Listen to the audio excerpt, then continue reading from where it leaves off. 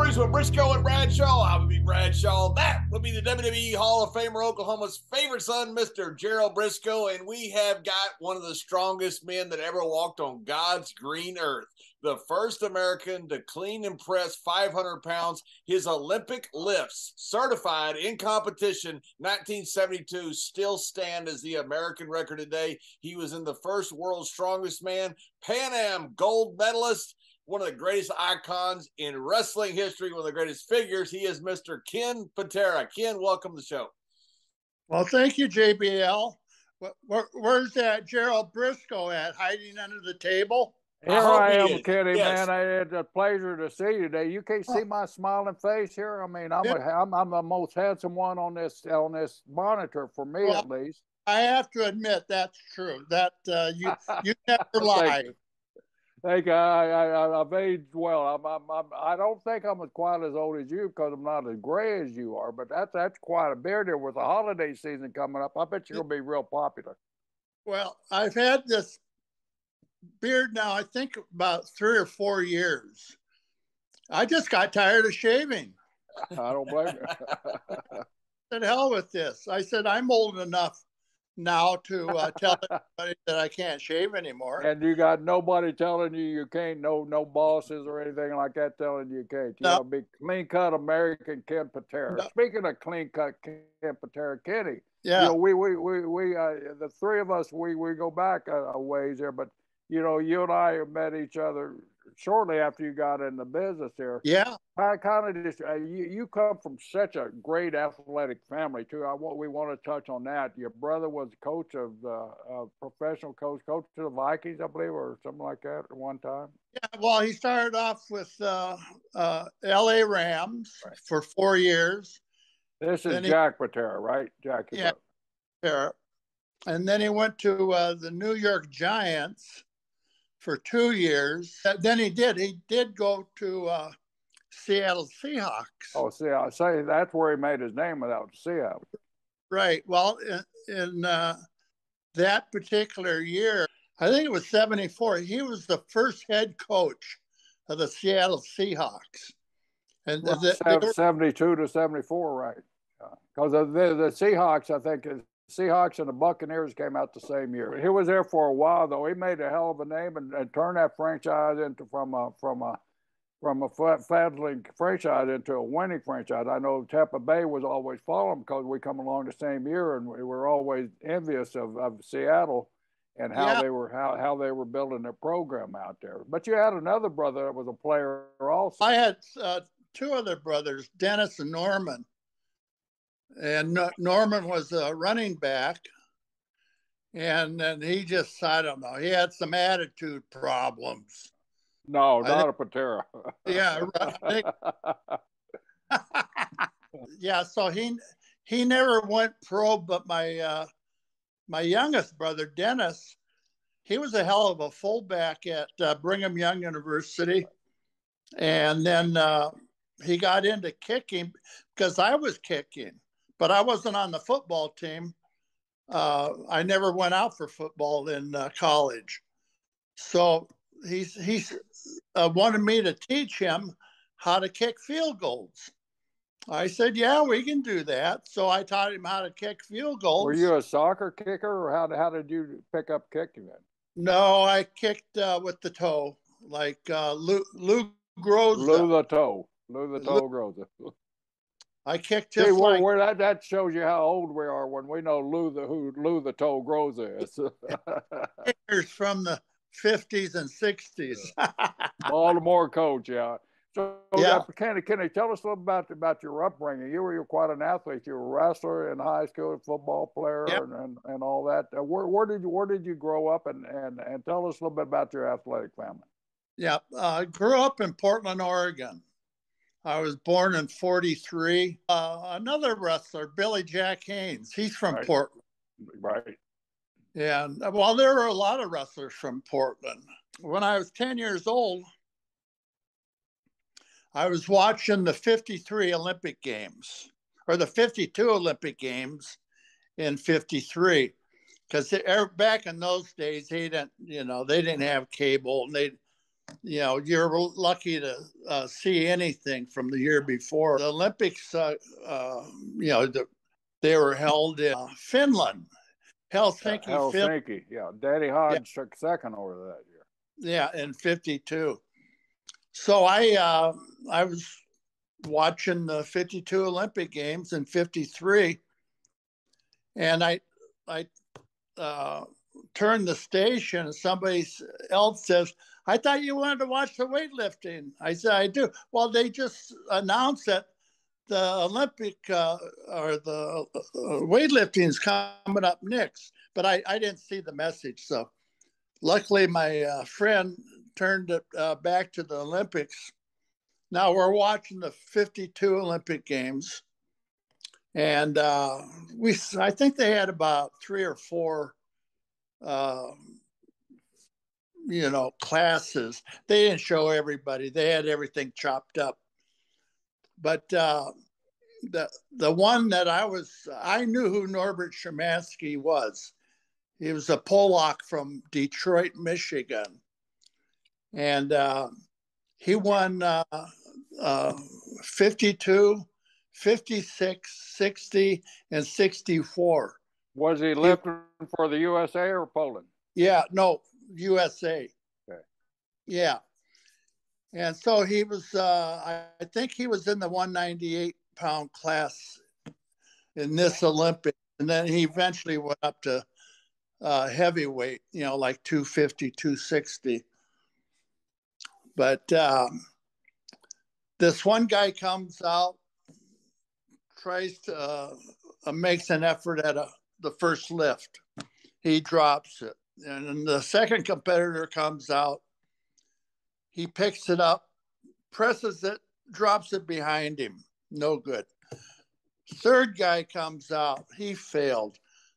The fourth guy comes up and falls down with it on his chest. And I said, Jesus. So the first guy to lift that damn weight was Norbert Szymanski. He comes out, makes it no problem, easy. And then somebody else comes out. He wants to try it. He damn near killed himself. And then Norbert, he calls for a weight that was going to be the Olympic record and the world record. So he comes out after all these other guys failed and everything. He took that barbell, brought it up to his chest, sits there, splits his legs underneath it, boom, makes a lift. All-time new world record and Olympic record. Now, I was so impressed by that. I said, Jesus. And so I talked to my mom and dad. It was just before Christmas. So I told them I'd like to have a weightlifting set. And so they didn't tell me that they got it, but they had it in 2 boxes, shipping crates. And it was a 110-pound health weight set. And so, God, they put it under the Christmas tree that morning in the back, so I wouldn't see it. I wouldn't be suspicious. And man, when they pulled those 2 boxes out for Christmas, I was 10 years old. And they said, well, open them up. So I opened them up. Well, I knew what it was because it was heavy. It's 110 pounds. And so, plus the bar, plus 2 little dumbbells. And after about, let's say I was 10, I think after 2 years, I could take that 110 pounds, clean it with one arm, and press it. Wow. So I have this goofy uncle, Woody. So Woody says, oh, let me do that. He gets down there. He couldn't pull it off the ground or floor. And but we had that damn set in the living room. Weightlifting in the living room. We had a wrestling mat in the living room. Yeah, right. Yeah. Everything happens in the living room. Right. And so anyway, or the bathroom. yeah, right. Yeah. So anyway, after about a year and a half, I got so I could press that 110 pounds like 10, 11, 12 times with one arm, Wow. with my right arm. And And how old were you at that time? I was just 12 or getting ready to turn 12. And my mom says, we're going to have to buy you some more weights. I said, yeah. Got a friend of mine, Lanny. He lived down the street. I got him interested in lifting. So he came up. He only lived 2-3 blocks away. So he came up and I showed him the workout schedule that they had mailed along with the barbell plates. And he was a tall kid. He wound up being like 6'5", 6'6", and kind of, not real muscular or anything. But he loved lifting weights. So at least I had somebody to lift weights with me. Didn't matter how strong he was or anything, just as long as you have somebody there. That's a sport that's really important to have somebody that can lift with you, isn't it? Yeah, absolutely. Otherwise, it's boring. Right. I mean, you guys know you've lifted weights before. If you don't have a partner or somebody helping you out or encouraging you, it's hard. It's hard to lift them. But if you have somebody there rooting for you, then I don't know why you always get stronger that way. I didn't go to any gyms or anything. Well, there weren't any, except one. Now that was 53. So that was in 55 when Lanny started working out with me.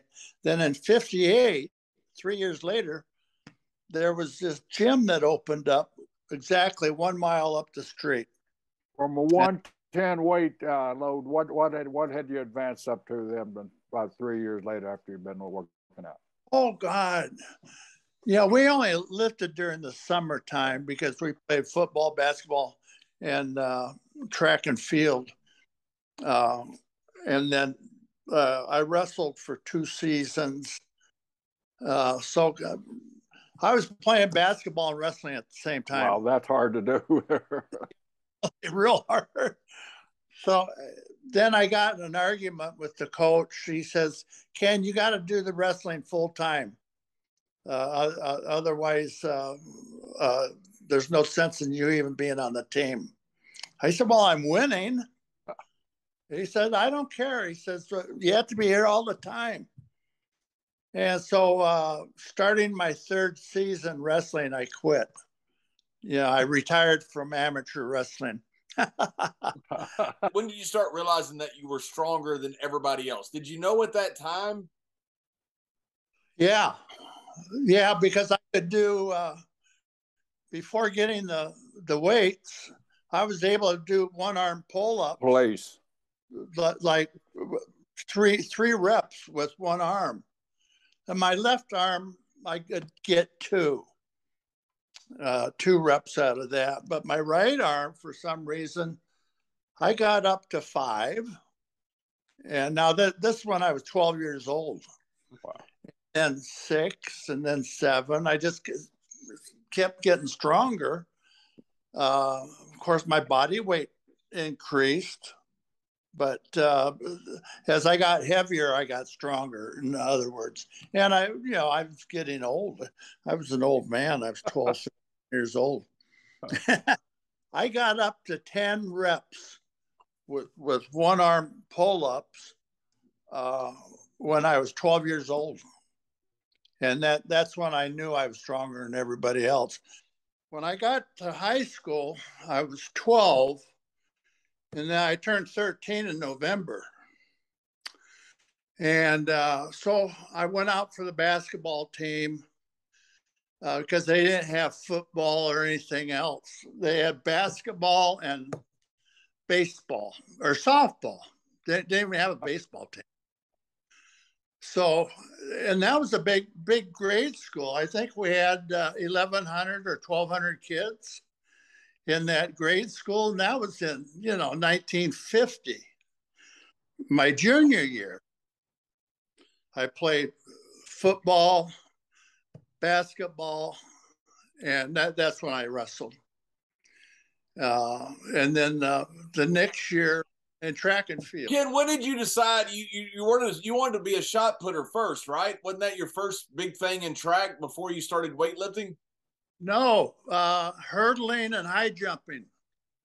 Oh, wow.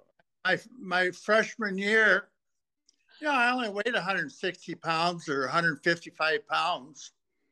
And because I was a year and a half to 2 years younger than everybody else. And so I was a good high jumper for my age. I was high jump like 5'9". And then I ran the high hurdles. Back then, if you could high jump 6 foot, you were considered a world class high jumper almost, right? Well, I did jump. I high jumped 6'1" my senior year, and I weighed 190 pounds.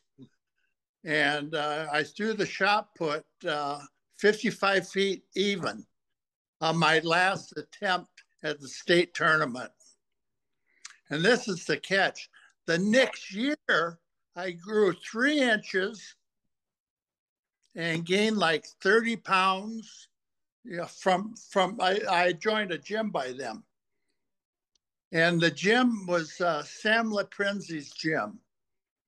And all the wrestlers worked out at Sam Laprenzi's gym. I took second in state.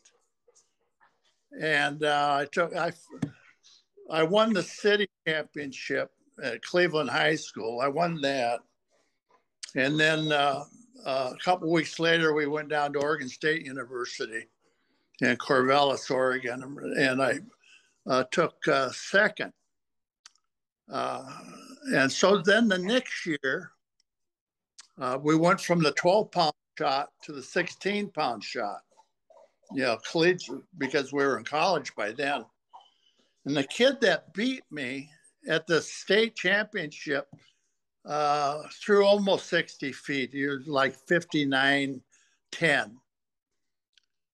And so now the next year we're in college. He's throwing around, I don't know, 49, 50 feet with the heavier shot put. So I step up there. I threw like 58, 5 or something like that. This kid, he quit shot putting after that. He said, I'll never be able to beat you anymore. I said, well, who matters? That doesn't matter. I said, if you like shot putting, we're not going to be in every meet together. Yeah, because he's from a different university. So I got cracked up on that. So anyway, then I came back to Portland after I got in an argument with the head coach. Lyle Smith was his name. He was an old Marine. And at that time, he was about 65, but just hard as nails type of guy. And I was playing, we got in an argument again. And so I packed up my stuff from the dormitory, big box of stuff, and went down the Greyhound bus depot and I went back to Portland, Oregon. And so I didn't do anything the rest of that year.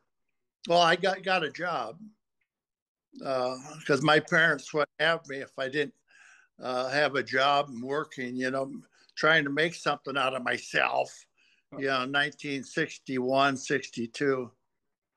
So anyway, the guys I was running around with were just bad apples.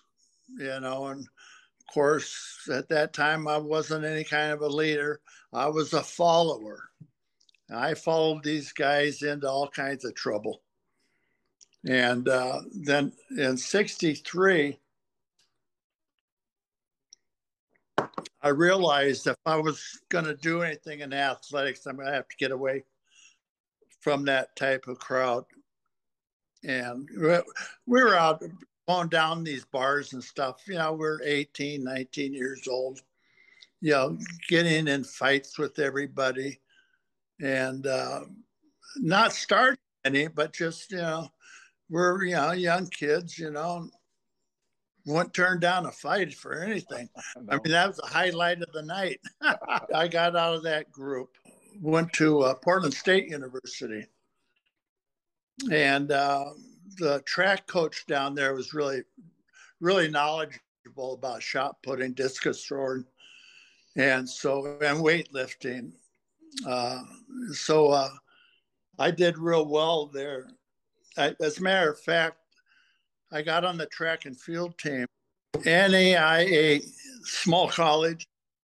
The nationals were in Sioux Falls, South Dakota. So we get on the airplane, fly into Sioux Falls, and the most impressive thing I remember about Sioux Falls was the size of the raindrops. The raindrops are like silver dollars, and it would rain. It only rained for about 15, 20 minutes, then stop. Then an hour later, another cloud burst would come over. But anyway, it was raining so damn hard that we had to throw the shot underneath one of the stadiums.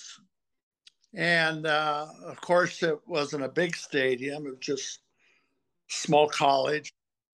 So I'm down there. My warm-ups were 2-3 feet ahead of this guy that eventually beat me. And so anyway, on my last throw, I come across a circle and I throw the shot out and hit the top. It hit the bottom of the now, step. Kenny, I'm going to jump in. And back in your style back there, it was just backwards and you turned, or was you in the spinning class? A glide, the Perry O'Brien glide, they called it. Yeah. And so I launched that shot put and it hit the bottom of the steps and came straight down. I couldn't believe it. And the guy that beat me by a half an inch. And, so if we were able to throw, out in the field like we were supposed to, but because of the rain, they moved us underneath. So anyway, I took second there.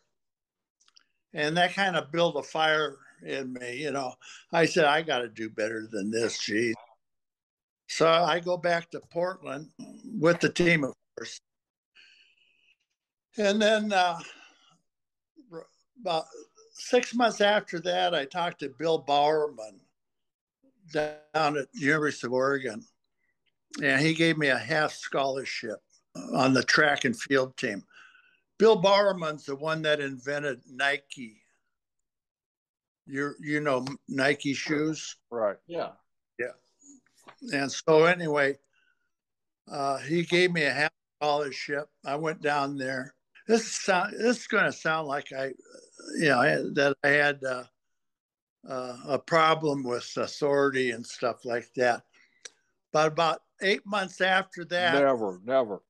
I got kicked out of the University of Oregon. I said, quite a track record there, Kenny. Yeah, I kicked out of every goddamn place I ended. So anyway, now sure you're not from Texas?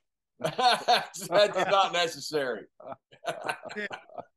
Then in 65, that was the year I was supposed to graduate from college. And here I'm, a sophomore going into my junior year. And my younger brother, Dennis, the one that kicked field goals, as a matter of fact, he kicked field goals for the 49ers for 2 years. Wow. And then his wife, Lynn, made him quit because she thought it was too violent. I told her, I said, Lynn, he was making like 17,000 a year back. And that was in what year was that? 66, 67, something like that. I said, where else is he going to make that kind of money? The average job only paid like 5,000 a year back in those days. I called him up. I said, Dennis, I just got kicked out of the University of Oregon. He said, well, what'd you do? I said, well, I don't want to talk about it. So we got in a fight, me and a couple buddies of mine up at Reed College. We went to a party over there and got in a fight. So then the dean of men there at Reed College, at that time, they sent more kids to get Rhodes Scholars than any other university in the country. That's quite a different Vietnam. Yeah. So instead of Vietnam, they went, I can't remember. That's during my time. That's where when you flunked out of school, that's where you had to go. Yeah. When you flunked out of high school. That's the reason you stayed in school. Yeah, that's it. The only reason. About my Vietnam experience. Well, there wasn't one. I went down into the So you didn't go to Oxford, did you? That'll blow my mind if you tell me you got a scholarship to Oxford. No. I was neither a Rhodes Scholar or a soldier. I kicked out of both of them. I go down to be inducted with two other friends of mine, Hy McInerney and Roy Lucas. They both passed away now. But they both got inducted. And the sergeant, he comes over to me, says, Ken Patera, we're going to have to deny you for the Marine Corps. I said, why? He said, well, we got the x-rays of your back and your fourth and fifth lumbar are cracked. I said, yeah, I was born with that. I said, he said, well, it looks more like a break to us. I didn't tell him that I fell off a cliff, 40-foot cliff. Fell off or thrown off? No, fell off. Okay. Yeah. So anyway, I wasn't able to get into the military in 65. So I called my younger brother. He was at Brigham Young University. And I told him what had happened. I said, I got kicked out of school again. And they wouldn't take me in the military because of my back. And he said, well, why don't you come down here to Brigham Young? I said, well, that's what I was thinking about. So I talked to the head coach, and he says, we'll send you a plane ticket. We'll fly you down here to Provo, Utah, and see how you like the campus and everything. We'll give you a tour and everything. He said, how are your grades? I said, well, my grades are good. I said, I have no problem there. It's just everything else. So, discipline. Yeah, right. So I sent him my transcript, no problem.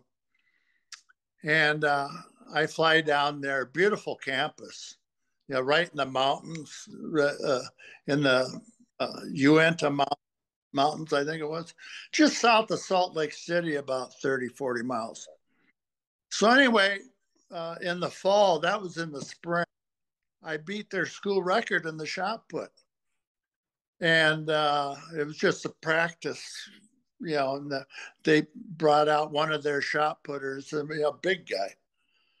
And we're throwing, I think he threw like 61 or 62. And I threw like 63. Yeah, which was, if it was legalized, it would have been a new school record. So I go down there and I'm getting good grades. I like the school. Everything is going good. I get along with everybody. There's no way I was going to get kicked out of here.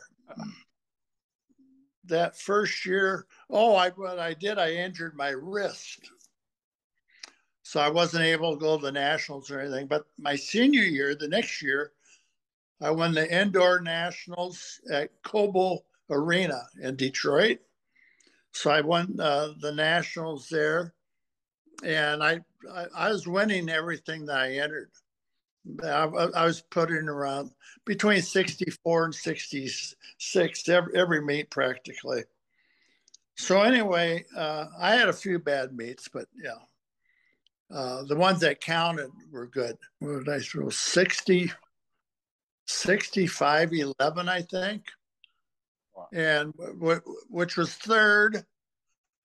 Randy Matson, the world record holder, won it with like 67 or something like that. And then Neil Steinhauer, an old teammate from the University of Oregon, he took second. And then I took third. But that was good, you know. I won the hammer thrower. I hadn't been throwing the hammer but like 2 months. So I went out there. I took third, I think third or fourth in the hammer. Wow. And I placed in the discus thrower. I can't remember. But that amount of points, you get points for every event. That pushed us into third place team-wise. And the coach was just tickled to death. They had never placed that high in the nationals before. And but we really had a good team. We had kids from Bulgaria, Yugoslavia, Sweden, Ireland. So well, the Mormons, Brigham Young University. And so the Mormon Church owns and runs that. Yeah, a lot of people don't know that. Great university out there. They've always had great athletic programs throughout BYU. Yeah, they have. A great wrestling program too. Yeah, basketball, everything, track and field. During the shot putting days, obviously you were weightlifting too. Was your weight just going up like crazy on the weightlifting? Yeah, well, my senior year at Brigham Young, I entered the collegiate weightlifting championships. I think they were in New Mexico, Albuquerque. So I drove down there with a couple teammates. I entered that, and I won that easy. We had 4 or 5 other heavyweights from, I remember this one kid from University of California, Southern California. So the competition was good, but I just smoked everybody. I mean, I think I won by 150 pounds. Was that the time you realized, hey, weightlifting's my specialty here? I'm no go now. No, it took a couple more years. Hey, Ken, was that Olympic lifting or was that the bench, squat, deadlift? No, Olympic lifting. Yeah.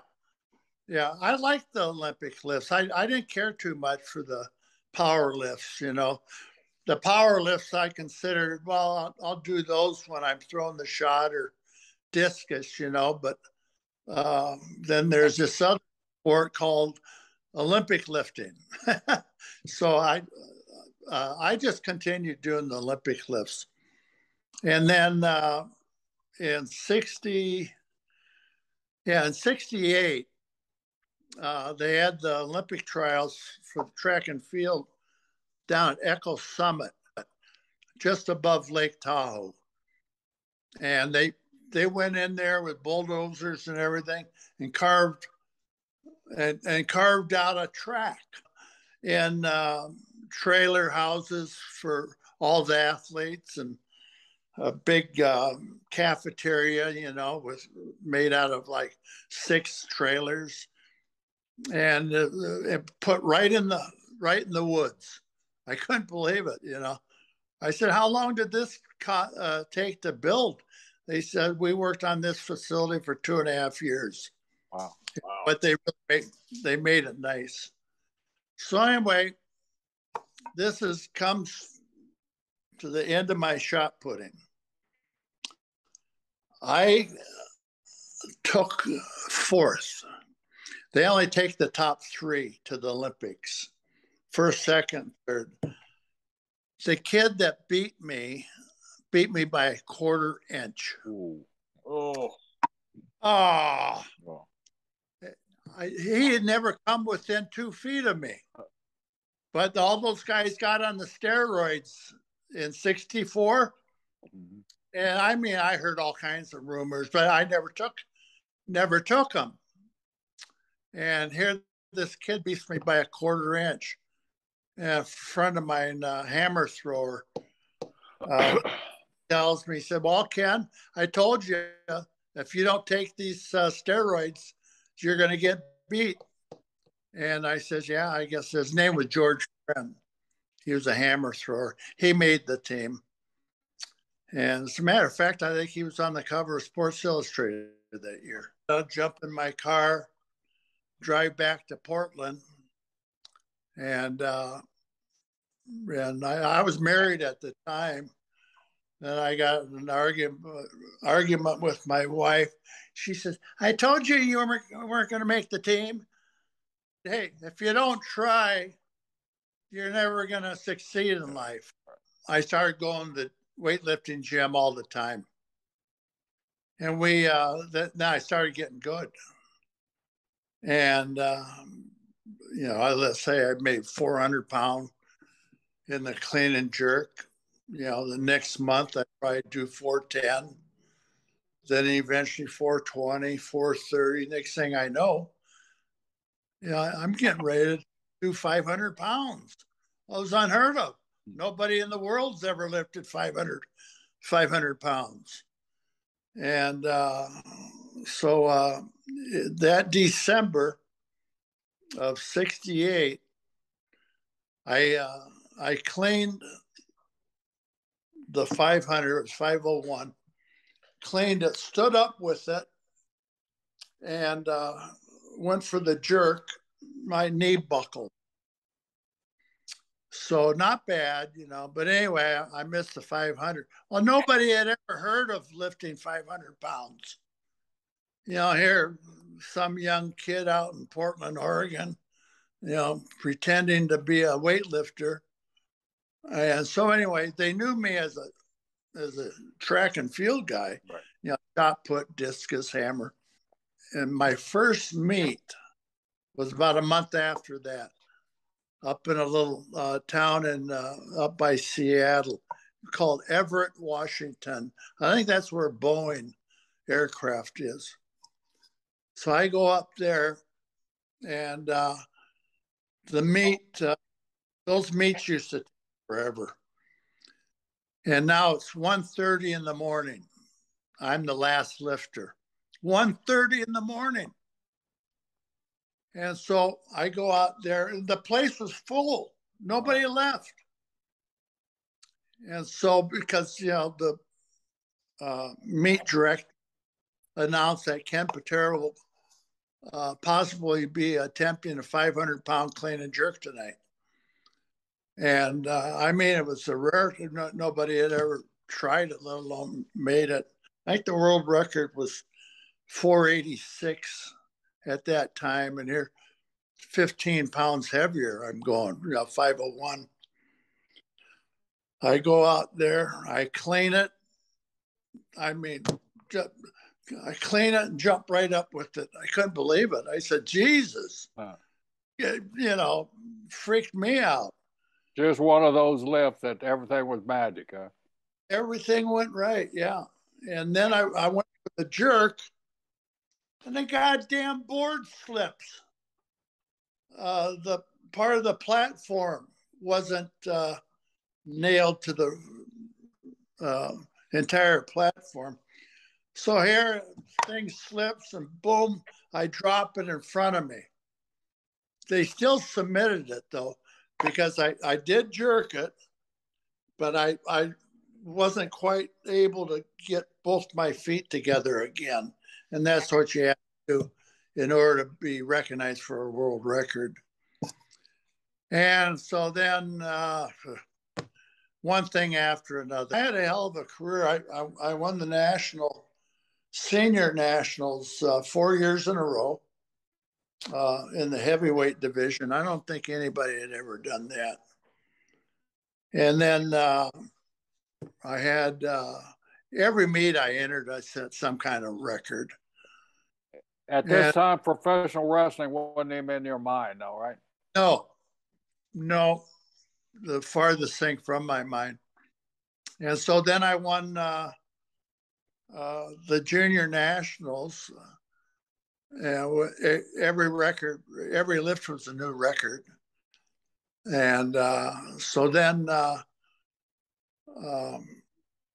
my senior year I won the nationals again. Win that to go to the Olympics. So, but in between there, I went to World Championships 3 years in a row. And first year I got dysentery over in Warsaw, Poland, lost about 30 pounds in 3 days. And then the next year was in Lima, Peru. I took second in the World Championships there. And I had a bum knee again. That knee bothered me for 30 years. My knee was like football.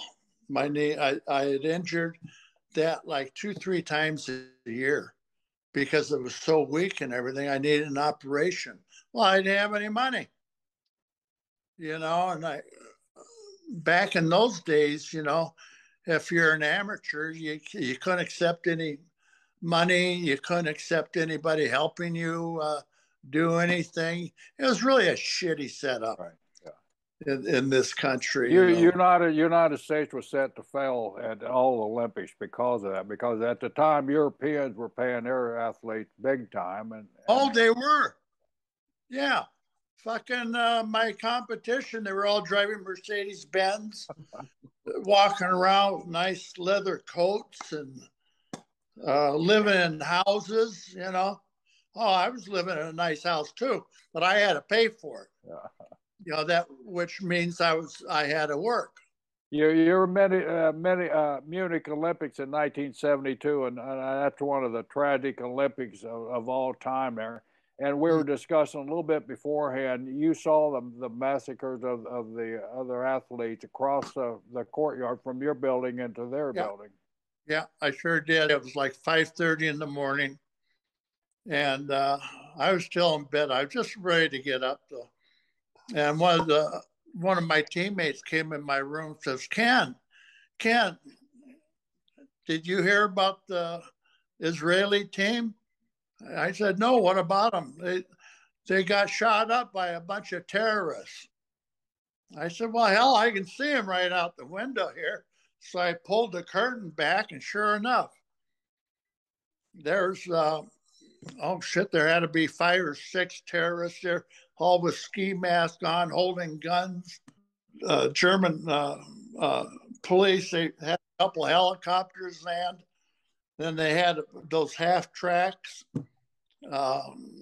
military. There had to be 10 of those. And they must have had 300 soldiers on the ground, surrounding the whole compound. And we're lucky to see it.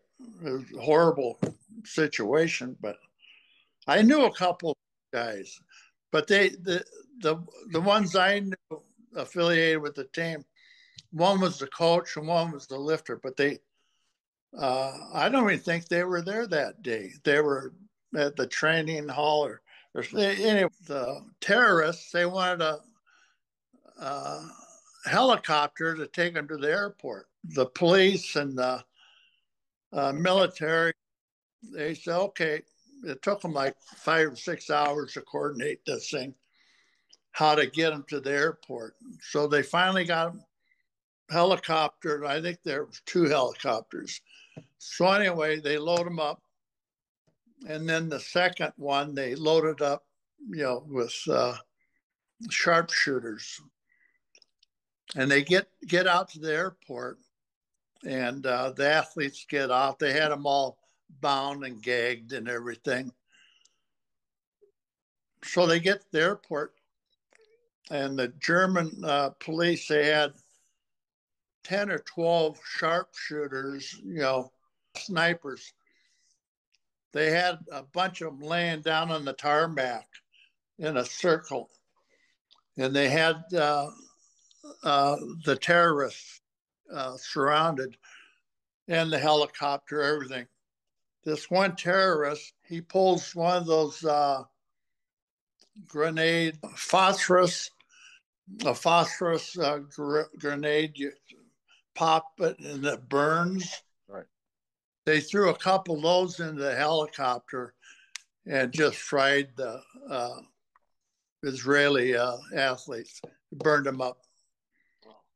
And so now there's a big gunfight out there on the tarmac.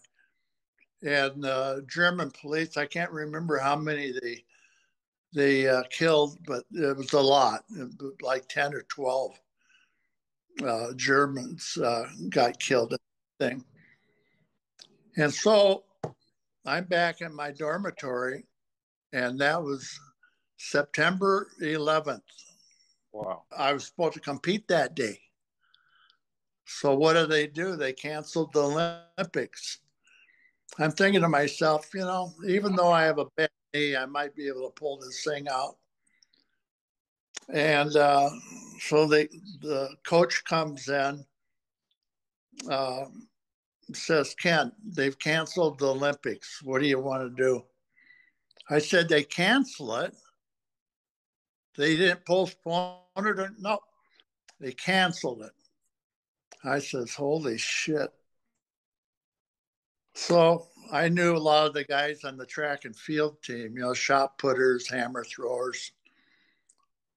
So I went down into the lobby area, and they were all down there. And I said, well, what do you guys want to do?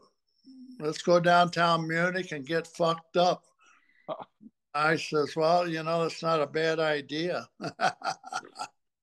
So anyway, about, I don't know, 7, 8, 9 of us, we jump on they had just finished the subway. They have a beautiful subway there from the Olympic Village to downtown Munich. So we went downtown Munich on the subway, and we, for some reason, they were closing the bars like at 1 or 2 o'clock, while they left them open all night that night. So we were downtown Munich for almost 12 hours. Man, we got fucked up. And so we got back to Olympic Village like 6 in the morning. So I hear this knock on my door. Rudy Sablo, he is a team organizer. He says, Ken, you got to get up. Get up, Ken. I said, get out of here, Rudy. He said, no, you have to get up. We have to go weigh in. I said, weigh in? I just got back to we were downtown Munich all night. He said, how much beer did you drink? I said, Rudy, a lot. He said, well, you got to get up. We got to catch a bus downstairs that'll take us to the Olympic Village to get weighed in. Instead of weighing in at night, just before the competition, they had us weigh in the morning. So we get over to the Olympic Village about 11:30. And man, I'm hungover. Big time hangover. So we get over there, we get weighed in. I said, Rudy, what now? It took us 2 hours to get over there. It's a half an hour drive. The traffic was just outrageous. He says, well, I said, well, if we go back to the Olympic Village, it's going to take 2 hours. And then we have to come back 2 hours. I said, that's 4 hours on that fucking bus. I said, So anyway, we went back to Olympic Village, laid down for about an hour, hour and a half. Nothing to eat. You made weight, though. That's surprising. You were able to make weight. Yeah, 322. 322. Yeah, yeah. My fat Russian competitor weighed, I think, 345. Wow.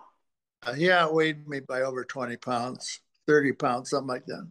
See, the first 2 years I was in the World Championships, I beat him. The last two, he beat me because my knee injury. And so anyway, before we went over to the Olympics, I finally got enough money together to have my knee operated on. But that was a bad thing to do because back in those days, knee surgery took 6 to 10 months to heal. Now it's a couple months. I'm lifting in the Olympics, the most important event of the year, and I was so pissed off. I said, I go out and I made my first press. Then, the knee was killing me. Anyway, I missed my third press. It was 508. 508. I pressed it easy and got dizzy, dropped it behind me instead of in front. So I don't even know what my opener was. It wasn't much, 475, I think. Why I'm in third place. And here comes the next event is a two-hand snatch. And I said, well, I'm going to start nice and light, so I at least get one in. I go out there, my knee had swollen up so much from the first event that I couldn't even squat down. I missed all three snatches. And I said, fuck, here we go again. 4.5 or 3.5 years I trained for this goddamn thing. And my knee was, and so I just bombed out because of injury. And Vern Gagne had brought his whole family over there. And Greg Gagne and I, after back up a little bit, how did Vern know of you? Because you're a West Coast athlete. Yeah. Well, my brother was a defensive line coach for the Minnesota Vikings. And he got to know Vern because Vern was good friends of Bud Grant, the head coach. They played football and basketball together at the University of Minnesota back in the 40s. And was in the World Championships in Columbus, Ohio. So I said, well, hell, I haven't seen my brother for a while. So I called him and I told him I'd be coming through on my way to Portland. So I stopped in Minneapolis on the way to Portland. I stayed with my brother for about 8-9 days, I guess. And his family, and he was defensive line coach. So he said, well, why don't you stop by here and I'll take you down to the training camp. So so I got in, and the second day, their training camp had opened up.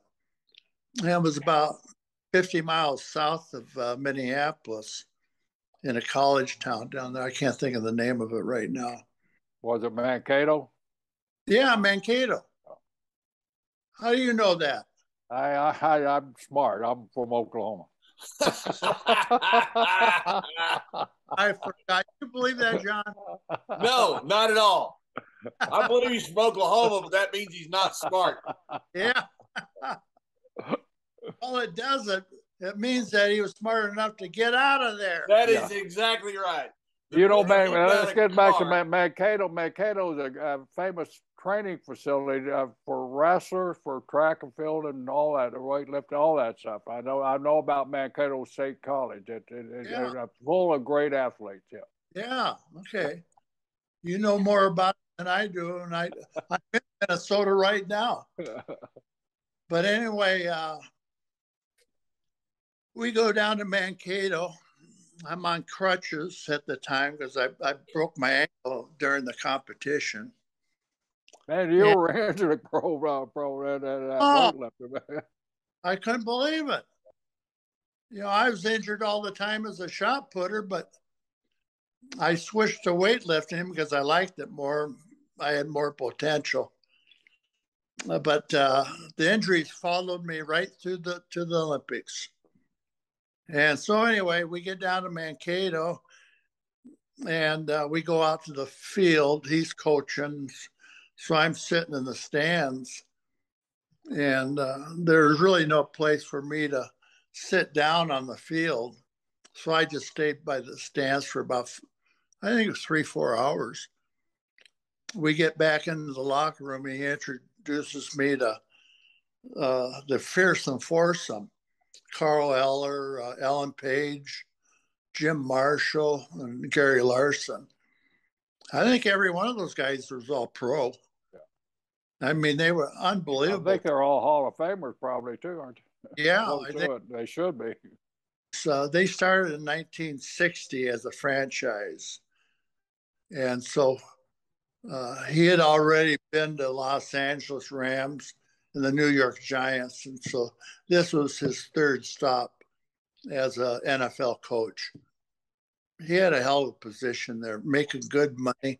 So I met all the football players, great guys, and they were impressed with me because how much weight I could lift. You know, about 2 months before that, I set a American record in the press, 507, and clean and jerk. I set another record, being the first American to ever lift 500 pounds. And so that they were really impressed with all that because they all lifted weights, but nothing like, I did. Before I left, he said, well, what do you want to do when you're done with the Olympics and weightlifting? I said, well, I met a couple pro wrestlers at Sam LaPrinzi's gym, and they kind of encouraged me to turn pro, get into pro wrestling. And, being a fan since 1953, I said, yeah, I think I'll give it a try. And so I told my brother that. He says, well, have you ever heard of Vern Gagne? I said, no. He said, well, he's a champion here. And he's also the promoter. And he said, I know him fairly well. He said, I'll give him a phone call and you go down and visit with him tomorrow and tell him that you're going to move back here after the Olympic Games. And so I went down to the wrestling office and talked to Vern. And of course, Vern says, well, what makes you think you're tough enough to be a pro wrestler? Well, I don't know. I said, I have to give it a try to find out. And the Crusher and the Mad Dog were there at the same time. Says, hey, Crusher, come over here. Meet Ken Patera. He said, yeah. He had a cigar, And those guys lived their character to the hilt. It's not like now. Yeah. Now everybody's scripted. But anyway, back in those days, you were yourself. And I loved that. You say whatever you want. Well, you couldn't say fuck. No. Yeah. That kind of upset me a little Only bit. on our show. Yeah. That's all right to swear, isn't it? No. It is. And it's all right to talk about Oklahoma, too. Yeah. I met those guys, and I told Vern that I'd like to come back to Minneapolis and train under him. He says, that's a good idea. I said, I'm going to go to the Olympics first as a weightlifter. Well, what makes you think you're good enough to go to the Olympic Games? I said, I'm not just going, I'm going to win the gold medal. And he liked that. You had to have every world record existing at the time, though, close to it anyway, didn't you? A lot of them. I had 73 records at that time. National records. That's the reason I think I have been from. Yeah. Good enough. Yeah. Anyway, I went back to Portland and continued my training and stuff. And then Vern called me. Says, well, why don't you come back here and train? I said, well, that's not a bad idea. So I got in my car and drove, I think it was like 1,700 miles from Portland. So I drove back nonstop, never stopped. Goddamn road warrior. And so I got back there. I stayed with my brother for about 4 days. I met a guy that had a big house. So he had another weightlifter, Don Cundy. He's world record holder in the deadlift, and he was going to dental school. So him and his wife were renting out the top floor of his house over in St. Paul. And so I just rented a room right off the kitchen. And he had a big German Shepherd, female. And that damn German Shepherd, after I was there for about a week, she'd jump up in my bed and pee. Huh. She peed in my fucking bed 4 or 5 times. And Mel says, well, are you locking the door? I said, yeah, I locked the fucking door. So anyway, somebody was letting her in. I couldn't believe it. So I said, well, Mel, I said, I'm going to have to move. In the meantime, I had met Ric Flair. And Rick and I became pretty good friends. And so Rick invited me to his 21st birthday party. Well, it was just him and his girlfriend, who he eventually married. Her name was Leslie Goodman. Real nice girl. Too nice for Rick. They all were. Yeah. All 8 of them, I think. Been married 5, 6. A lot. I lost count of 4. Yeah, right. I just talked to Rick a couple months ago, but we never talked about the marriages. Rick and I, we can't find an apartment. And the friend of his said, why don't you guys rent a house? And I said, yeah, that sounds better. That'd be better than an apartment. So we go over to South Minneapolis, and there was this big fucking house for rent. I think it was like $165, $175 a month. Shit, nowadays that thing costs $2,500, $3,000 a month. We get this other kid. He's a bartender. His name was Pat. A real nice guy. Hell of a bartender. Drink all day, all night. Perfect for us. So we get moved in over there, and I was selling water beds. I got into the business, and so I had this big inventory in my bedroom. I must have had 20 or 30 water beds. All inflated, all filled up with water, or what? No. We only, I think we set up 2 of them. You had the storage. You were storing all your mattresses in there. Yeah, right. Man, what with Ric Flair, you never know, man. All could have been filled up. Oh, what a character! And we love Rick too. Rick's a friend of our show here. Oh yeah, but Rick is easiest guy I've ever met to get to know. He has that personality. Right. And so we set this one water bed up right in the dining room because we didn't have any dining room furniture. So we set, this thing was 8 foot in circumference, the big circular water bed. And within a week, all these kids from the neighborhood, they were coming in, jumping up and down on my goddamn water bed. Well, how'd that happen? Well, Rick would, you guys want to jump on the water bed? Yeah. So fuck. But they were strong water beds, so it was all right. And so Pat Nayland was our roommate's name, Pat Nayland. He had a girlfriend, Northwest Flight attendant. Flight attendant. And I got to do the same thing for JBL, Ken, so don't feel bad. What's that? I got to do the same thing for JBL. I got to help him out. His vocabulary and questions. Yeah. Well, hell, I don't know, about 2-3 years ago, it's not my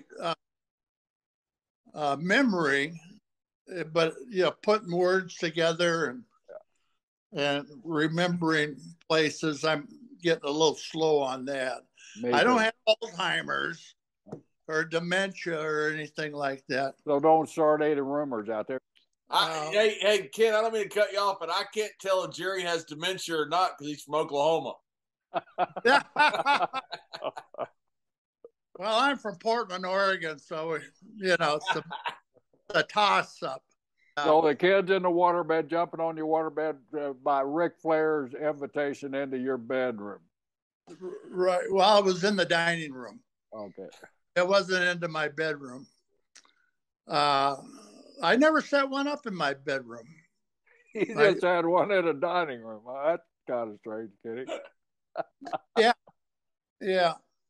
But I had a few girls on that, drunker than a skunk and rolling all over on that fucking water bed, Every night, it seemed like, I'm sure it was only 4 or 5 nights a week, but it seemed like every night we had a party there. Because when I met Rick, he was bouncing at a big bar called George's in the Park. There's a big nightclub, and they had a working man's bar in the back called Mad Dog Saloon. And it was a hell of a place. The guy that owned it was George Schomburger, who eventually wound up in prison for skimming money and selling cocaine and all that. Sounds like a hell of a place. Yeah. Anyway, it was a gold mine. Rick and I were living in this place. He was selling life insurance for Guardian Life Insurance Company. He wanted to meet Vern Gagne. And I said, well, but this started before I even went to the Olympics. I told him I was going to, start wrestling for Vern Gagne in 68. So he's all over me. So I get back from Munich and I said, okay, I'm going to call Vern and set up a date. And I want you to go down there. Well, you have to come with me. I says, nah. I said, I've only met Vern once. I said, you can go down there. And so anyway, I get a date for him to go down to the wrestling office. It was in the old Dykeman Hotel. No longer exists. He finally got off his ass and went downtown Minneapolis and met Vern. And I was doing something else. I can't remember. Maybe I was training or something. And so I told Vern, I said, this kid was born to be a pro wrestler. I said, he knows everything about all the wrestlers. He's got a stack of wrestling magazines 4 feet high in his bedroom. I said, I've seen it. I said, he wrestled in high school. As a matter of fact, he got kicked out of a couple high schools. He wound up in a military school over in Wisconsin because when they kicked him out of school, the school authorities told him that he couldn't go to school in Minnesota anymore. They got kicked out of the school system of Minnesota. Yeah. Yeah. And so anyway, he goes over there and he won the state high school wrestling championship 2 years in a row, his junior and senior year. And it was a real ritzy type of school. And most of the students there were from the Chicago area. You know, their families were all very wealthy. I told Rick, I said, as soon as I get back from Munich, now this would have been in 1971, something like that. When I get back from the Olympics, we're going to start wrestling. We're going to go through Vern's wrestling camp. Oh, great. And this and that. So I took him down to meet Vern a couple more times. And he knew Jimmy Brunzell and Greg Gagne from when they were all going out for the football team there at the University of Minnesota. Greg wound up transferring out to Wyoming. And Jimmy Brunzell, he was a wide receiver, I believe. And so Rick was just kicking around, not doing anything. So when I got back from Munich, and then a couple months after that, that's when we got that house. We started training camp in October of 72. We had Rick, myself, Greg Gagne, Jimmy Brunzell, and Khosrow Vaziri, the Iron Sheik, and another kid that played pro football and was All-American at the University of Minnesota by the name of Bob Bruggers. He was originally from Minnesota. I remember Bobby. Huh? I remember Bobby. He was in Carolina with me for a while. Yeah, nice guy. There were 6 of us. And so it really worked out good. So Vern had a farm out west of Minneapolis, I don't know, 10, 15 miles, whatever. So we started wrestling camp, we were training camp, I should say. So we're all out there and we're doing like 1,000 free squats every day. We're doing all kinds of calisthenics, warm-ups and stuff. And at the end of the day, after 6 hours in this fucking training camp, he had us go out and run. And we started off at this dry riverbed, it was only, or a creek, I guess. And the fucking thing was all full of rocks. So we didn't break an ankle. So we go out and run about a mile and get back. And by that time, because of the time of year, well, it was this time of year, but after about 2 or 3 weeks, it started to get cold, really cold in Minnesota. Wow. So one morning we show up at 9 in the morning, and that old barn between each board was probably an inch between each board, and it was facing west.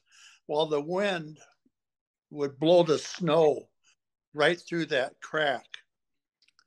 So anyway, we had the wrestling ring on the main floor, and below that, down in the basement of the barn, Vern had 12 stables for his horses.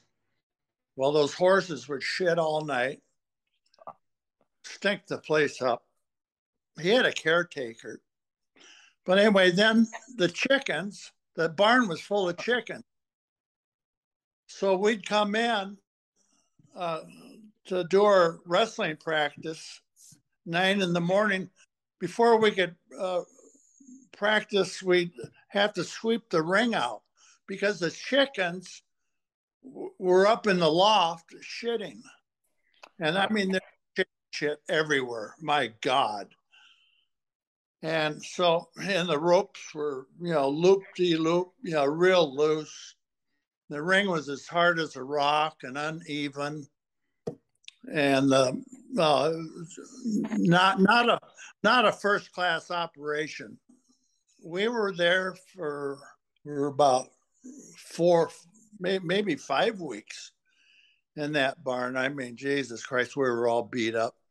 We'd go 6 hours a day. We'd start off with the hens. Well, when we first started doing the free squats, we started off with 100. After a week, he had us doing 1,000, 500 at a time. And then we'd do all kinds of calisthenics, Nick bridges and this and that, jumping jacks, whatever it took. And then we'd start in the ring with the moves. We'd run the ropes and run the ropes. Well, the ropes were so loose, we were all afraid of, going over the top. So we had to hit the ropes, we had to drop our hip and arm way down. And he never changed it, never fixed it. I mean, fuck. And so then we'd bill each other like, you get up there, whoever's turn it was, you bill them 10 times. So 10 bills, 10 times throwing you into the ropes, 10 times thrown into the turnbuckle. Then, snap mirrors, we do 10 of those. 10 times practicing headlock. Everything was in tens. And so then you do arm drags 10 times. Well, by the time you get out of there, you'd have done like 100, 150, flips, 10 slams, 10 slams, 10 times. And I mean, we were all beat up by the time that thing ended. Well, it got so cold in that barn. I mean, like the wind was blowing the snow through the cracked barn. And one morning we came in there, there's 5-foot drifts. Oh, wow. The barn, right up to the ring. I said, God, why in the hell are we doing this? Well, we all bitched and complained. So Vern finally moved us over to the St. Paul Armory military. Now, is this the time, Kenny, when Flair quit the cast and took off? Yeah, I think it was the first week he quit, and then the third week he had quit. Yeah. So, but Vern straightened him out once, and I straightened him out the other time. He says, Kenny, I want to quit. I said, fuck you, you're not quitting. So I convinced him not to. I said, Rick, I went to the Pan American Games when we were together. I went to the Olympic Games, and all you talked about was professional wrestling. And so every time you mentioned that stuff, I'd always talk to somebody in the business, whether it be Vern or Billy Robinson or somebody, And I said, I've spent the past year and a half babysitting your ass. And now you tell me that you're going to quit? I said, no, I don't think so. I said, you're not quitting. And so I drove him out to practice, out to the barn. And then the other time I don't even remember, but Greg told me that Rick had stayed home from practice that one day. And I told him, I said, Greg, I swear to God, I don't remember that. But Vern came over to the house and eventually slapped him for telling Vern that he was going to quit and everything, knocked some sense into him. I said, well, I never hit Rick, I just talked him into, not quitting. Yeah. Now you mentioned Billy Robinson. Was Billy one of those trainers that would try to hurt you a little bit to show you how tough pro wrestlers were, or what? How was his training? We're spread eagle, face down in the ring, and Billy said that he could turn all of us. So he got down there and he rolled all of us. When it was Cosro's turn, the Iron Sheik, before Cosro laid down, he says, Coach, always called Billy Coach. He says, you can't turn me. And Cosro was only 180 pounds at that time, but just as hard as steel. Really good shape. He was an amateur wrestler from Iran. A world-class athlete, yeah. Yeah, he was in the Olympics, 68 Olympics.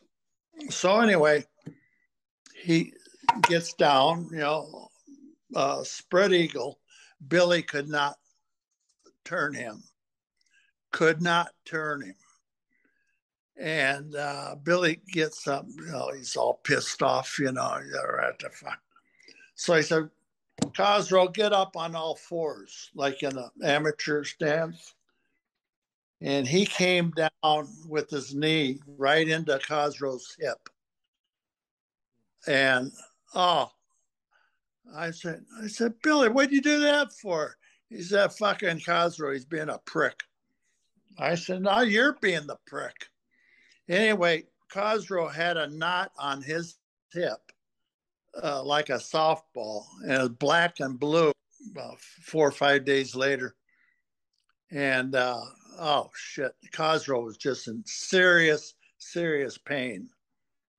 And that's when I noticed the bad side of Billy. He was a bully. I mean, big time bully. And the thing is, over his career, Billy Robinson, over his career, he thought he was the world's toughest guy. Well, he got beat up. So Peter Maiva beat him up over in Hawaii.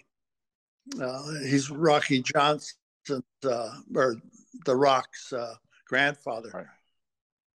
Samoan tough. And then another time, Sailor White beat him up in Montreal. Did you ever hear about that? Never heard that one. Yeah, they were in a bar, and Billy picks a fight with him. They were both doing shots of whiskey or something. And so they go outside. It was in the snow. And street fight. So Sailor White catches him with a good punch, damn near knocks him out. And then he proceeds to put the boots to him. He kicked him in the face and the head and the ribs, just kicked the shit out of him. And then he pulls his dick out and pisses on pisses on his face. And I don't know, a couple of days later, some infection set in. So Billy had to stay in the hospital for a couple of days till they got that infection. He was so beat up. Sailor White, busted him up bad. 2 black eyes, broken nose. Oh, that was an ugly, ugly fight. And a couple other times he got beat up. He gets so fucking drunk and belligerent. And Billy was tough. If let's say you give him your arm, to show come along or anything like that. Well, then he could, fuck you up, hurt you if he wanted to. So that's where his reputation came from as a shooter, was from taking advantage of people. Billy uh, Baron von Raschke, we were already in the business. So it was a couple of years later, Billy Robinson got in another fight and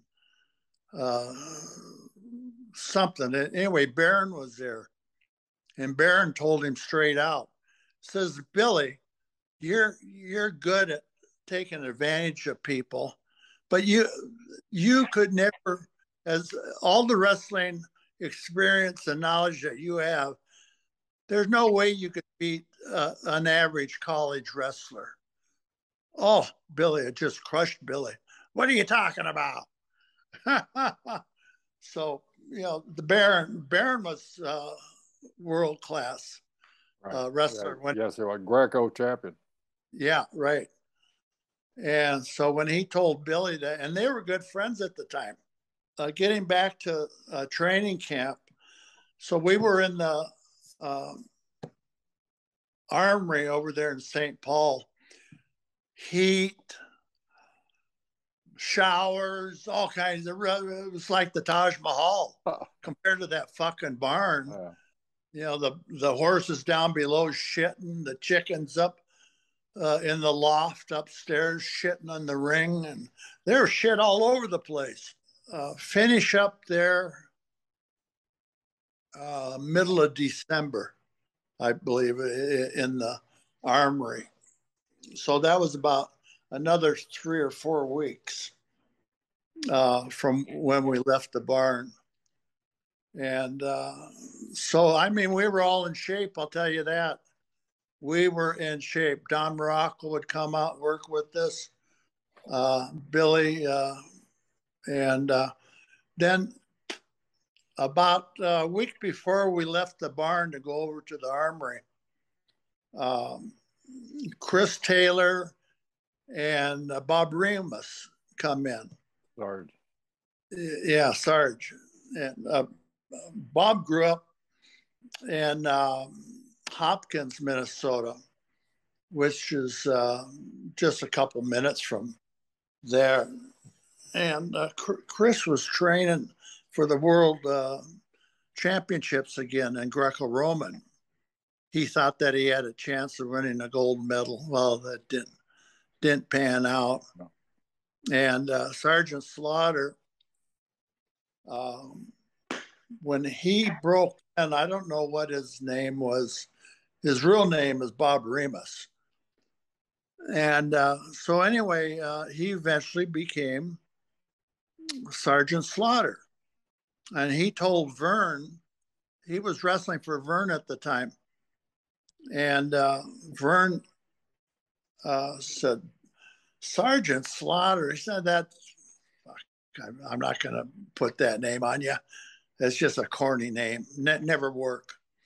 Well, then he goes to New York as Sergeant Slaughter.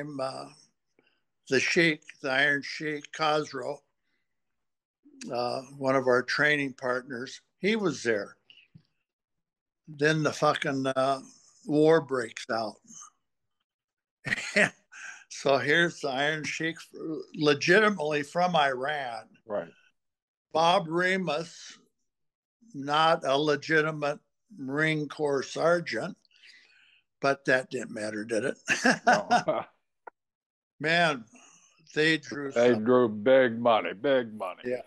So you guys finished up at the armory, and now you've graduated. And yeah. Did you immediately go to work for Vern in Minnesota, or did you ship out a little bit?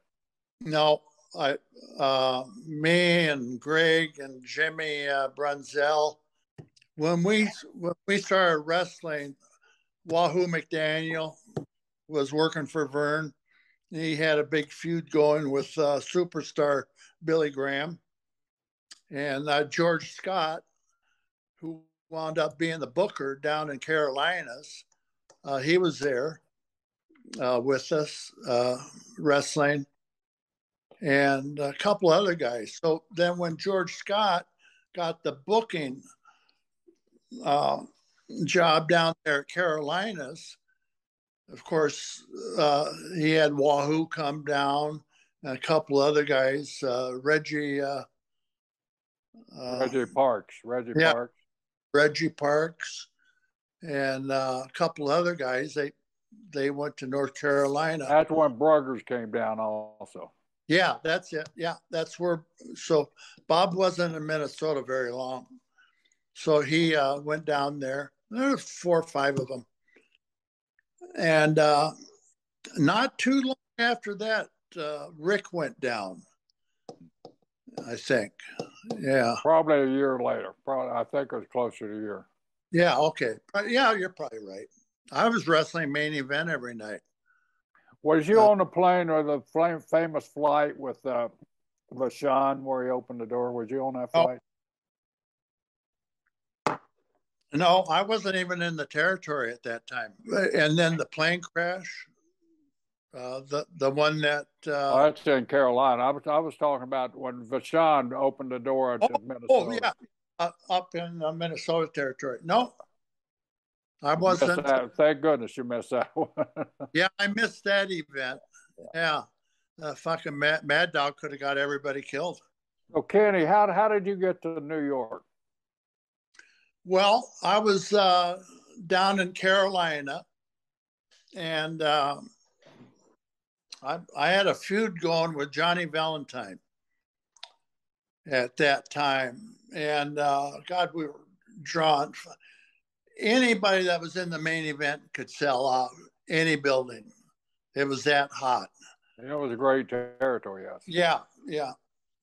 And I wrestled 453 times. Wow. 453 matches that year. I believe it. I was there for a long time, so I know. Yeah. Yeah. Well, we'd wrestle three times on TV. Yeah. Then we had a match, somewhere. I can't remember, Rocky Mount or something like that. And then we'd have a show every night. Then on Saturdays and Sundays, usually a matinee show in the afternoon and then an evening show somewhere.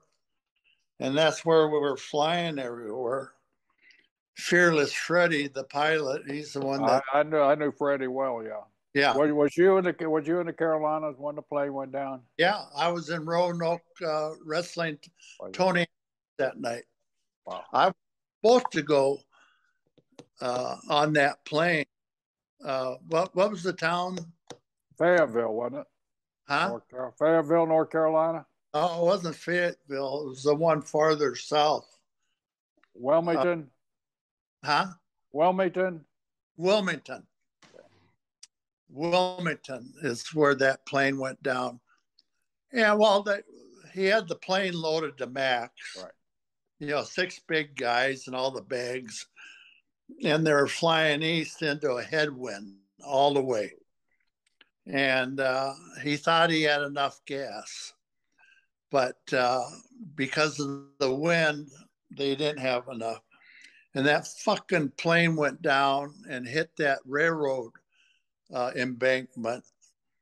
What was it, about 100 or 200 yards short of the right? Yeah, just short of the runway. Yeah, it was just a couple seconds. They would have been there, and he eventually died. And then I think Davy Crockett and that's JV, Johnny Valentine. He was crippled for life after that. For life. Bob Bruggers never wrestled after that. Broke his back so bad. Back was back. Yeah, and Ric Flair. He was fucked up for a long time. Well, it wasn't that long. It was 5-6 months. Yeah, it was a while. Yeah, Rick should have never went back that early. Tell us about working for Vince Sr., working with Bruno, before we have to go, before your battery runs out. Well, I was in North Carolina, and I had just wrestled Johnny Valentine, and that was in Richmond, Virginia, and the place was sold out, of course. And I got home that night. My wife says, you know Vince McMahon? I says, yeah. He said, well, he called here a couple hours ago, wanted you to call him. So I called him. He said, if it's real late at night, it doesn't matter. It was about 1 o'clock at night by the time I got home. And so I called him. I said, Mr. McMahon, Ken Patera here. Oh, God, I'm glad you called. He says, we need you up to for TV. We're going to do 3 television shoots with you, one each month, and then we'll start you in January. And I said, great.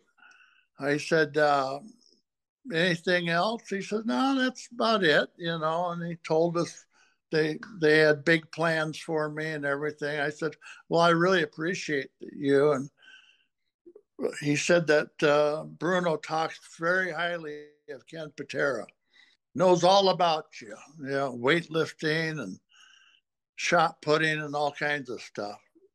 And so I said, yeah, I talked to Bruno several times, and he says, you're the man that makes everything happen up there. He says, yes, I am.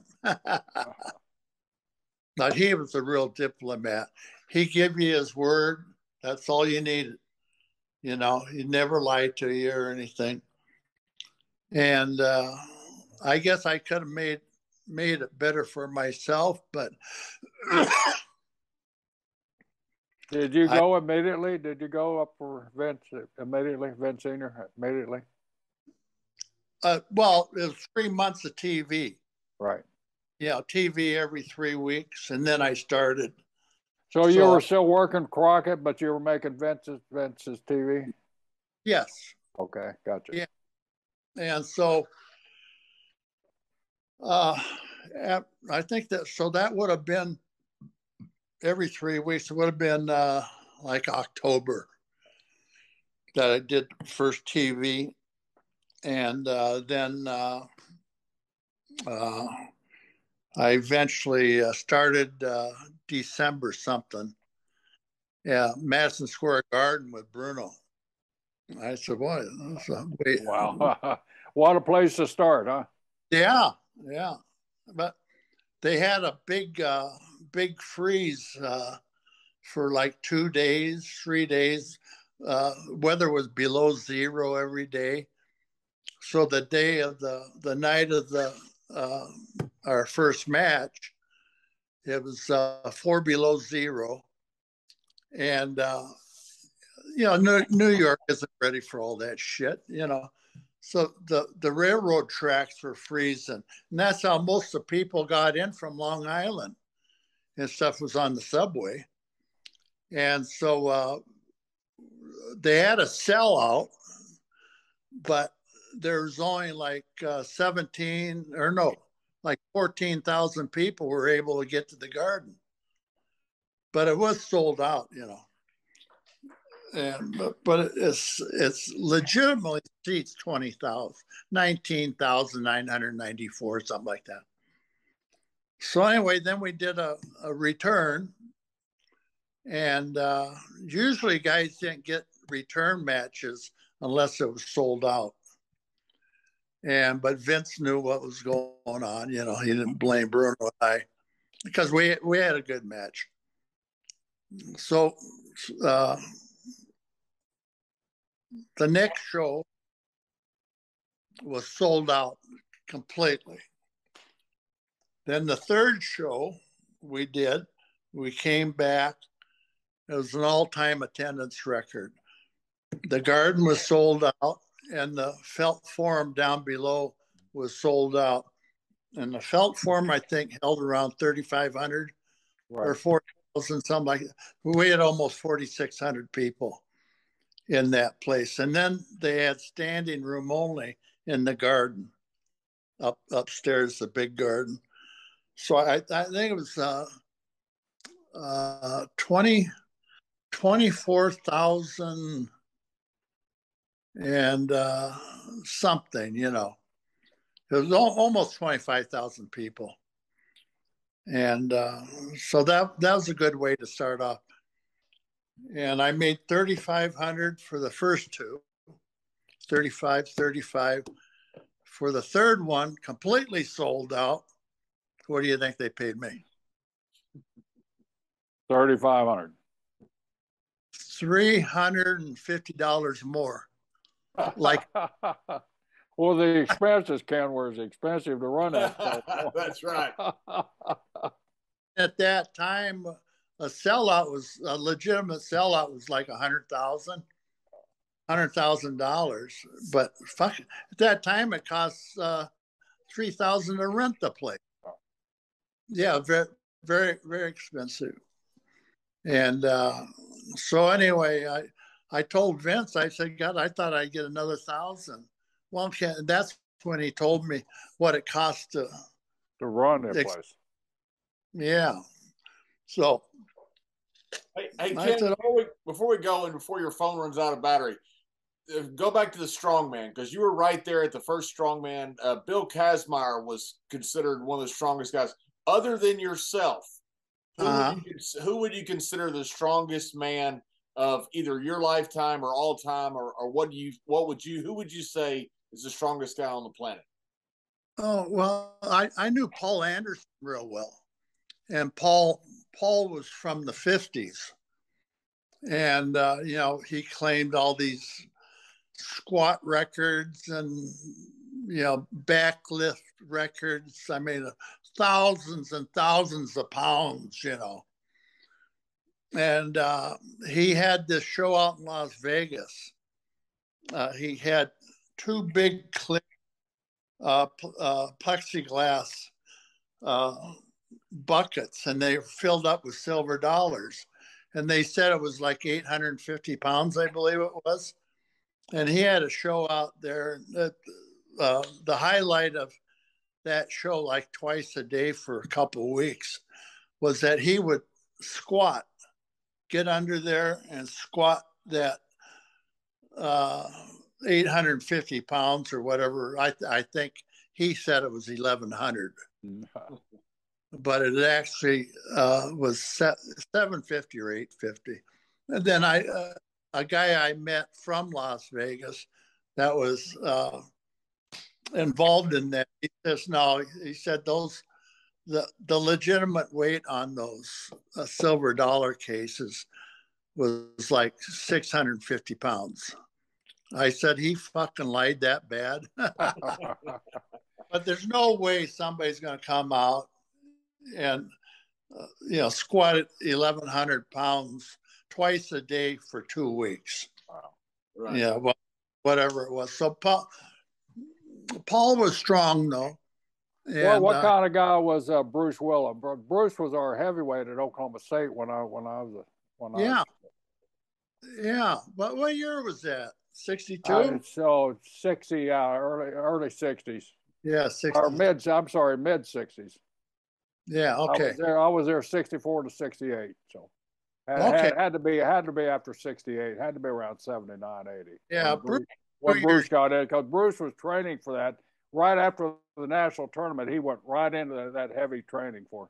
Because Roderick was the same way. He wouldn't let guys train with heavy weights because it's muscle bound, you know. Yeah, right. Yeah. Back in those days, Bruce was a character and a half too. He called me last week. I'll tell him hello for me.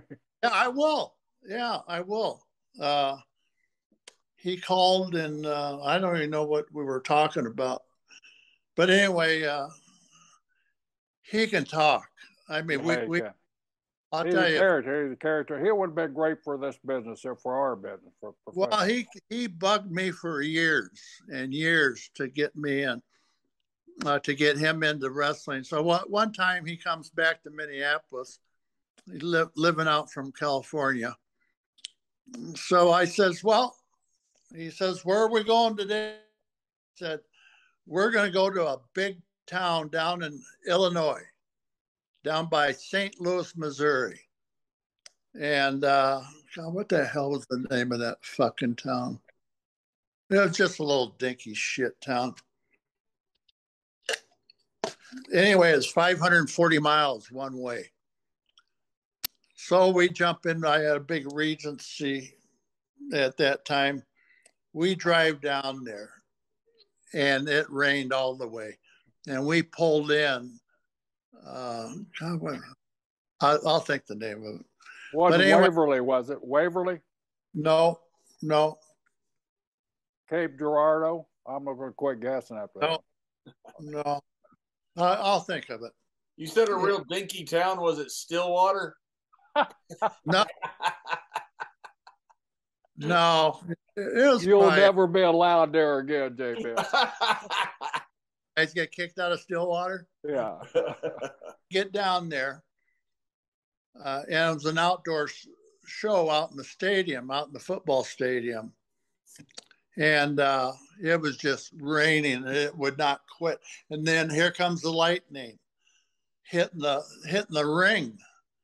And so Wahoo and Superstar Billy Graham, they were the main event. They refused to go out, and which nobody could. So Wally Carbo was there that night for some reason.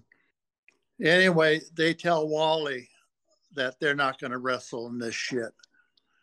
And Wally says, well, God, the place is sold out, you know. And it doesn't matter.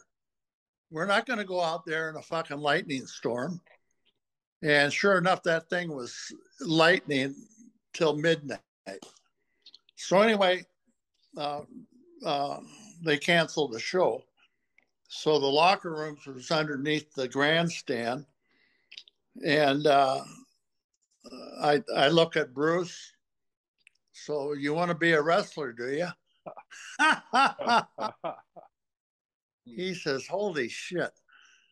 So I said, well, 540 miles back. Wow. So that's almost 1,100 miles. That eliminated any desire for him to become a pro at that. No. And then a month later, after we had gotten our pay and stuff, he said, how much did you make? I said, they gave me a $50 bill, Bruce. Well, shit, the gas was more than that. I said, yeah, and the beer and the vodka and the wine was more than that. So anyway, that was, and then a couple other times, you know, he went to the Garden with me, and well, he came back quite a few times over that period of time. Came down to North Carolina. We had a snowstorm. We drive off the fucking highway. I said, so you want to be a wrestler? But well, Kenny, man, we really appreciate the time. I know we've taken up all your bandwidth and all your using that one of those words that the kids use out, your bandwidth and all your battery power. So we apologize with that, but we really appreciate you coming on. And man, it's been a great 2 hours, whatever. But thank you, Kenny. It's such an honor to meet you and such an honor to talk to you. So thank you so much. One last. Did you remember? We made a trip from Savannah to Tampa. You threw my son Wes out of his bed and his bedroom one night. Yeah, I remember. Is that fish still underneath your dock? Yeah, that big ass bass. Yeah, I'm waiting for John Partner, Ron Simmons, to come down and catch it. I got a picture of the damn thing. It's like this. The mouth of it was like this, man. You remember that? So you could testify. I got big fish under my dock, dog. Yeah, I slept in your boy's water bed. Yeah. Yeah, my feet were hanging about 1.5 feet over the. That was fun. Oh, I remember that. Yeah. Great trip. Well, we won't go into the details on that, how much alcohol was consumed on that trip.